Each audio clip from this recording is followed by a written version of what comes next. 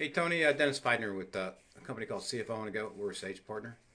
Hey, thanks for your email yesterday.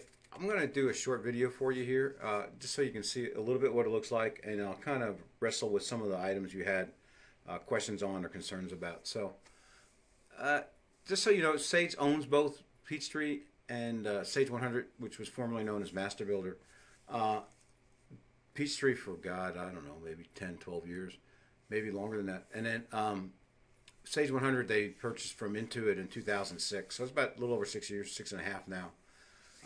So they were developed by totally different people. They're totally separate products, although they're both owned and managed by Sage, which is, I'm not sure you're familiar with this, but they have about 5 million companies that use one of their software solutions. So one of the biggest out there. And this is the latest version of Sage 100. A lot easier to use than it was in the past. It's a lot icon driven now. So I understand from your email that you and your partner both do project management. So your screen will look similar to this. This can be customized by you to add additional items. But, you know, if I want to set up a job, I click here. If I want to print a subcontract, I go here. If I want to create a change order, etc. So everything is here that typically a project manager does on a daily or weekly basis. And I do want to look at jobs which are a lot different than they are in, I'm going to pull one up here that's already filled out. And so we have different statuses. So if they're in bid status or you didn't get the bid, so now we can do some tracking of success. I can complete them when we're finished so that we can't put charges to it. I close it so they don't show up on reports once I get my final retention. But the nice part is that I can set up job types. Again, I know you do HVAC, so you may want to see profitability by commercial versus multifamily versus maybe medical versus restaurant, but up to you on what you set up in here so that you can get reporting based on not only the job but the type of work it is, so you can see where your profit is actually coming from. Another thing that's nice about in a job, if you look across the bottom here, if I want to look at all my bid items, they're right here. If I want to look at the budget, it's here. All the purchase orders that are written for this job. And I know you said somebody else does that, but if I want to go see that purchase order, I can just double click that, and that's the purchase order of exactly what I ordered and what have you. So a way to drill back real easily. Same thing with change orders. There's all my change orders. I can drill back. Here's what I've invoiced. Here's what I've been paid. Here's my payment history, and a nice little snapshot of where the job is. And so if you can get to one tab, get to the job tab, you pretty much find out everything you need to know about that job at a high level. So that's a little different, I think, than what you're probably used to. Again, I know you know this, but I always have to say it. You can always pause this, take a look at the screenshot a little bit more if you want to. But one of the things you asked about, and I'm going to go into, I don't have it on my screen here, so I'm going to go over here to a receivable client, and I'm going to go pick my friend Jessica here. Whoops. I guess not. That's number one, actually. Go back one here. So I know Jessica is one of my big clients. This is the contact information for her, some contact names and addresses. Again, if you look across the bottom, I can get to every job I've ever done for Jessica by just clicking this. And your question was, can I track equipment? Absolutely. So for this client, I can track the equipment if you give an equipment number, the manufacturer, the serial number, the location you installed that at, the date you installed it, when the warranty expires, the last time you serviced it, and when the next service is due if you use our service module. But at least this information is kept by client, and this can go with, it shows 20 rows, Tony, but this can be, I think it's 9,099, 999. It can't be 10,000, but it can go up to four integers there. So anyway, again, if that person has multiple locations, we can track all of their locations. If I do service work for them, I can look at all the service orders I've ever done for them. I can look at their service contracts. If I have some, if I have a annual maintenance contract. So those are some of the things that we do. The last two things I want to show you, I know you say you're pretty comfortable with your estimating system, and I have no problem with that, actually. If you're happy with it, we want you to stay on it. But what you can do is in our budgets, I was going to bring one up here. Let's find one that's not quite as lengthy. They're all pretty big. By cost code, we want to enter in the hours, material budget, labor budget, equipment budget, and subcontract budget. If you can get these columns out of the system you're using right now, you can actually come in here, copy and paste them in so you don't have to enter them. Or you can just come in here and fill these out. You can save a template with the same cost codes over and over again, just put in the dollars that you need, but it's pretty simple to get the budget in there. So I want to close that out real quick, but that's easy. That's how easy it is to get the budget in. And now if I go to job cost reports, actually I'm going to show you something.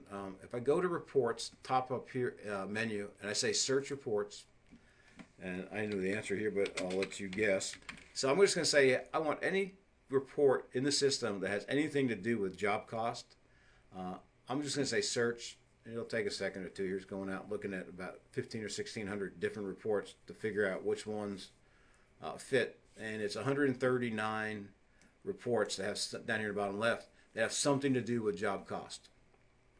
And the nice part is I can come in here and look. Most of these will have samples. But I can tell you the one that you're probably going to use is,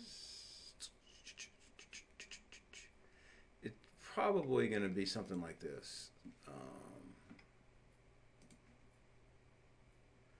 And so we do by divisions. These are not cost codes, so you can do this by divisions. Again, I think I haven't found one yet, but if I say every one, you may find one that doesn't. But if I want to see how I spent the labor on job number 2 in general conditions, then I just double click that and I can see the payroll. And if I want to click back, I can actually get back to the payroll record if I want to. Now, I'm going to bounce out of here because I do have some reports that I absolutely love, and I'm going to show you those. I'm imagining that you're pretty much hour based, or so I'm going to show you a report. This one right here.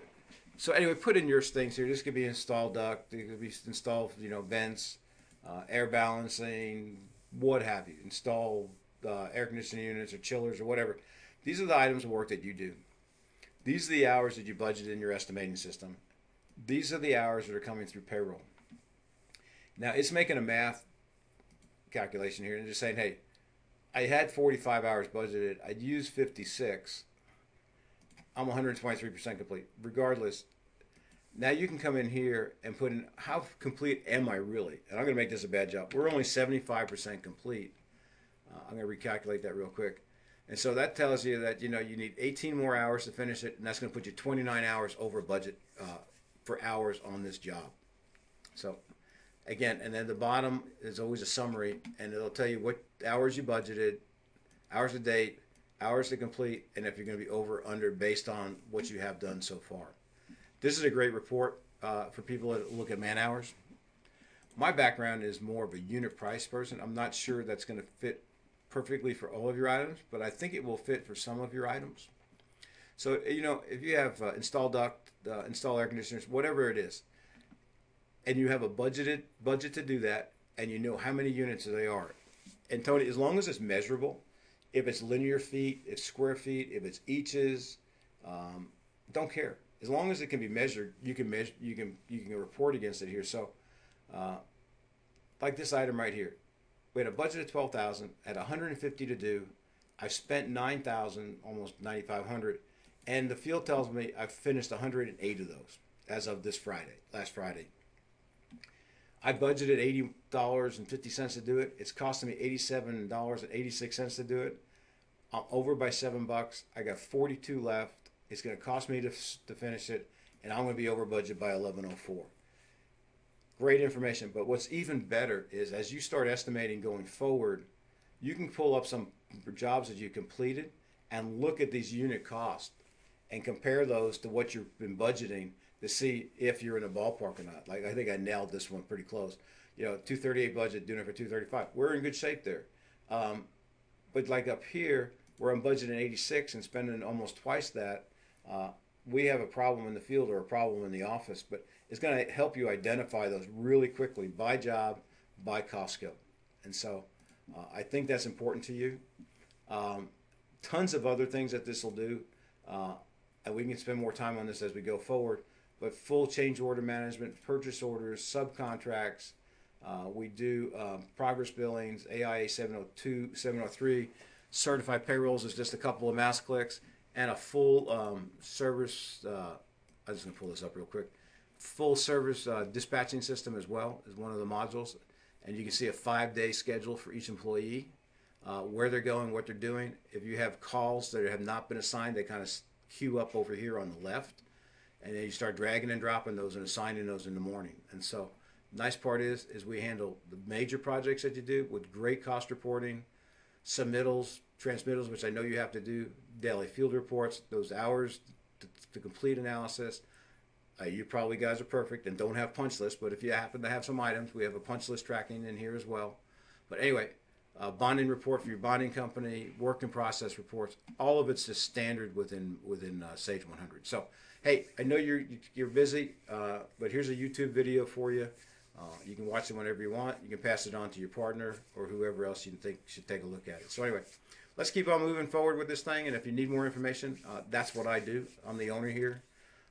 I've got 16 consultants that are certified on Sage 100. So we have a great tool for bringing your information in from Peachtree.